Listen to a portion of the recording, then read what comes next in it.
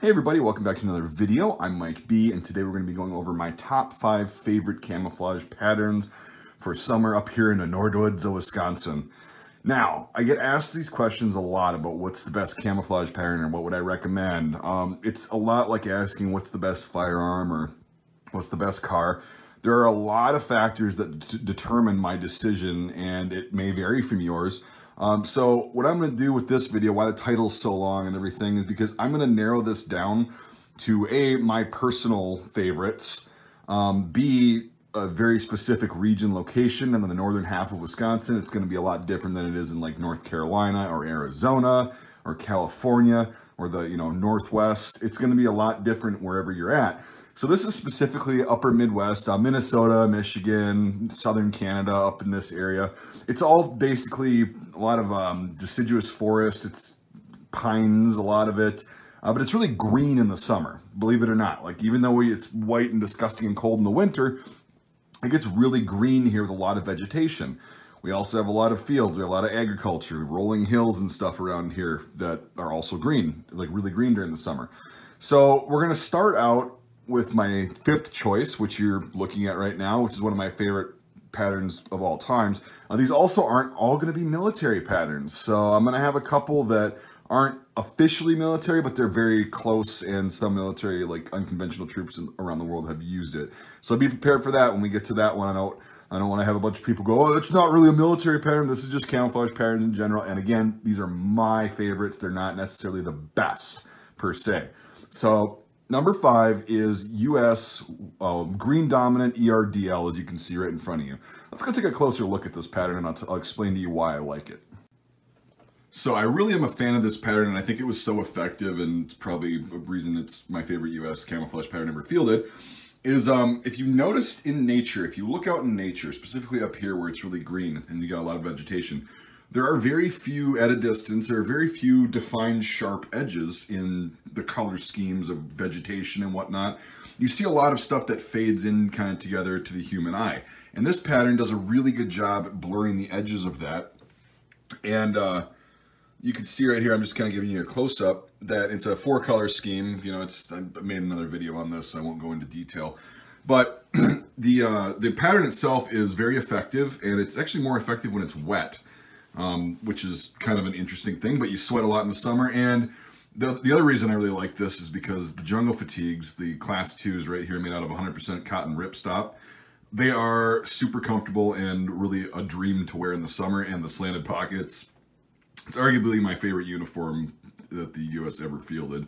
So, but yeah, that's my opinion. I just think the pattern's really effective. Now, the reason it's at number 5 is for a couple things. One, it's still a little bit too brown, and the lime green, the lighter lime green, is a little bit too light for how dark the vegetation is up here. And the second reason is practicality and affordability.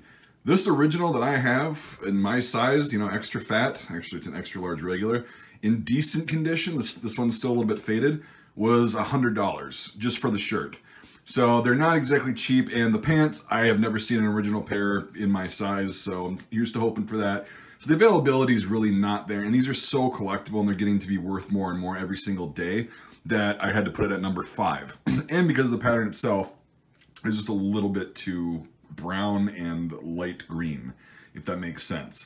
So number 5 on our list is the US Green Dominant ERDL Camouflage. Number 4 on our list is going to be the Finnish M2005 Woodland Camouflage pattern. So, interestingly enough, Scandinavia and the upper Midwest in the United States have very similar climates and similar terrain and vegetation. It's not identical, but there's a reason that this area was settled by mostly Scandinavians. It's a very similar climate. It gets really hot and humid in the summer, and it gets really, really cold and nasty in the winter. So who else to brave the storm than Finns, Swedes, and Norwegians? So it's no surprise that this actually works quite well up here in a similar terrain and environment as Finland. So let's take a little bit of a closer look at this. You'll notice it bears a striking resemblance to like the World War II German SS like oak pattern mixed with some other stuff. It looks more digital. But yeah, this is a really effective pattern. It's got this kind of relish green and then a lighter lime green, but it's not quite as light as the Woodland ERDL, or the Green Dominant ERDL. So it actually blends in quite a bit better than the ERDL, and that's why it's here on the list. This is a custom jungle fatigue shirt, by the way, that I sell on my website, mixedmilitary.com. Shameless plug. This is mine. I'm gonna be doing a camouflage test video with this pretty soon, once it actually gets to be summer out here, because it's spring right now and everything's still dead. So once it gets green, I'm actually gonna take this out and show you guys how effective it is. I'll try to do that with all these patterns, and some I will have already done the test video on. But right now we're just gonna look at this. So you've got this really nice, broken up, very kind of sporadic yet organized, and it looks good pattern. And that's a very similar kind of color scheme to what it looks like around here, especially up in the more rocky areas. So we do have some rocky areas where I'm at, and this works really well. The reason it's number 4 and not higher is because A, it's super expensive. I have to buy the material from Finland, have it sent elsewhere, and have it be made, and pay to have it made, and then pay to have it shipped.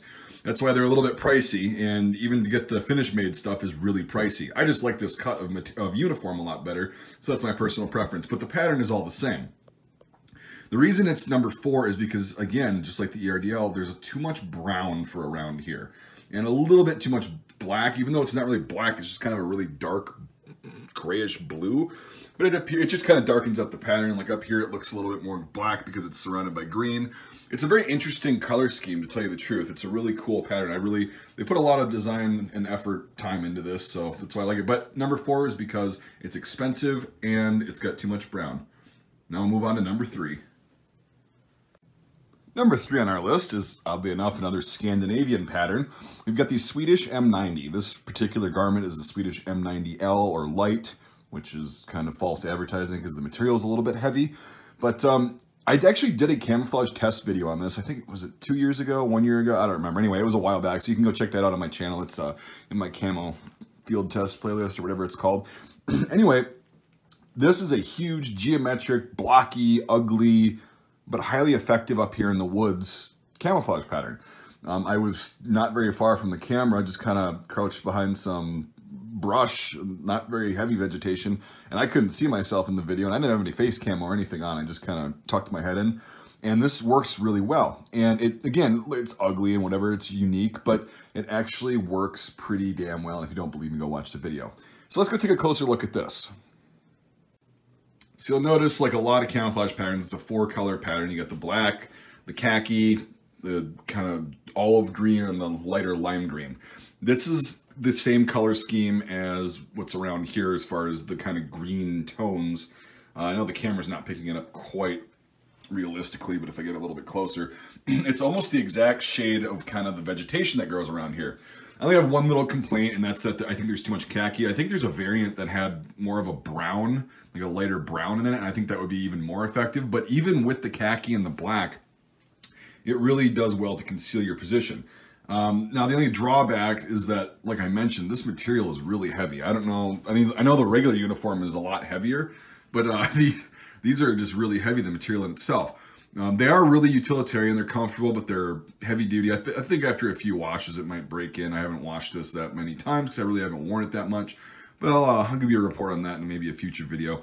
And also, it can be really hard to find. I happen to also, once in a while, about once a year, I place a giant order from a little hidey hole source that I have, and I get a lot of this Swedish M90 stuff, and this is a hot seller. I just sold out of everything that I had recently, so I'll hopefully be getting some more soon.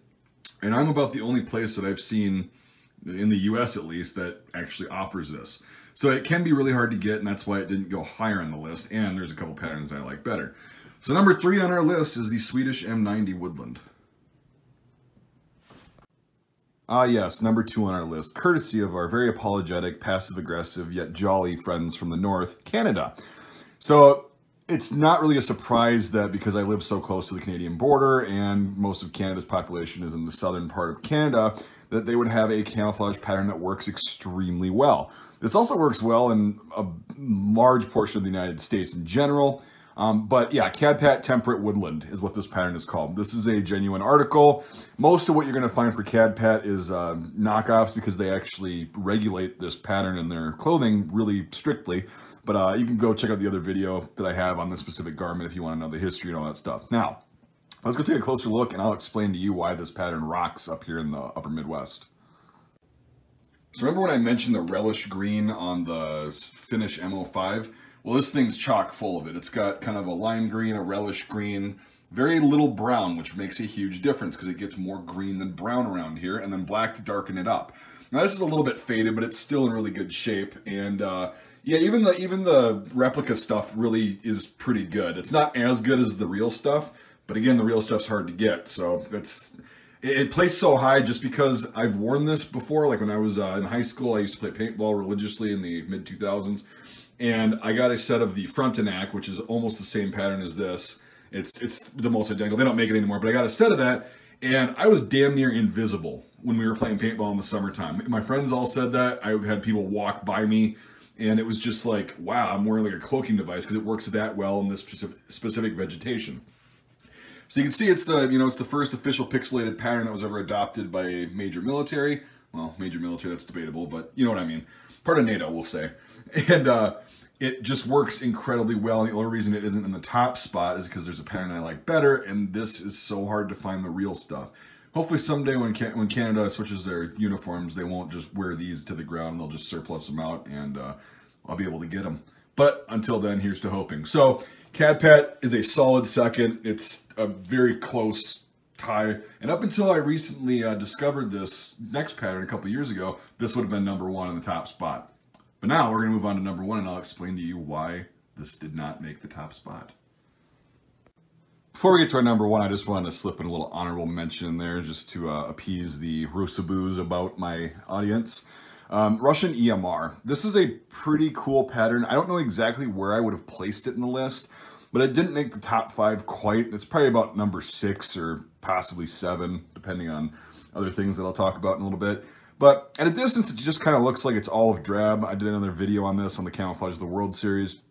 It's not a terrible pattern. There are better patterns, and the only reason it didn't make the top 5 is because the actual colors that they used don't really fit. It looks like light kind of green or brown at a distance. It's a weird thing, and it doesn't quite match the actual hues that are around here in the summer. Maybe it would be better in the fall. I don't know. I haven't tested it then. But honorable mention is Russian EMR. Coming in at a rock solid first place for the North Woods up here is going to be Multicam Tropic. Now I was wearing this in I think 1 or 2 of my Range Ninja videos, and I had a bunch of people asking me what the hell this was because they hadn't seen it because it's not technically a military pattern. Multicam at one point was used by the military, but this color variation, this style of multicam, I don't think has been issued in large numbers to any military personnel anywhere. I mean, unconventional troops, they buy their own shit sometimes, so perhaps they did it, but I've really never seen this in military use. However, this is the most effective camouflage pattern that I have personally seen so far up here in northern Wisconsin, Minnesota, Michigan, southern Canada. And we'll go take a closer look and I'll explain to you why that is, and then we'll wrap the video up.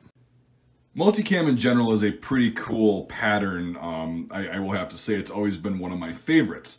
Now, when they came out with this, I don't remember exactly when they came out with it. I didn't know about this until about 4 years ago.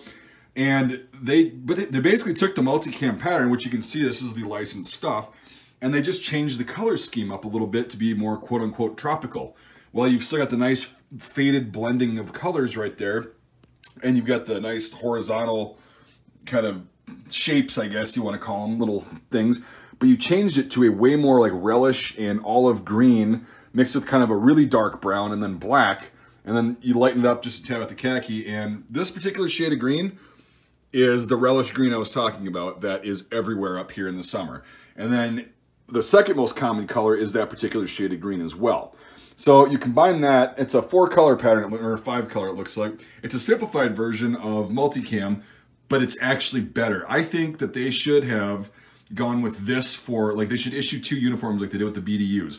They should issue this for a woodland environment or like stateside, and then regular multicam, or Scorpion rather, should be issued for like arid and desert, semi-arid environments. And they should have 2 uniforms. I think this should be one of them because this works so incredibly well. I'll be doing a camouflage test video this summer, and you'll probably just be watching a bunch of vegetation on the screen until I move because you won't be able to see me, I guarantee you. Yeah, let me know what you think about this. If you've ever seen this before, if you have any experience with it. Brent0331, if you're watching, I don't know if you've done a video with this yet, but yeah, let me know what you think too, if you've ever seen this stuff. All right, we'll wrap the video up now, and I'll just kind of keep the camera on this amazing pattern. All right, so that's that, guys.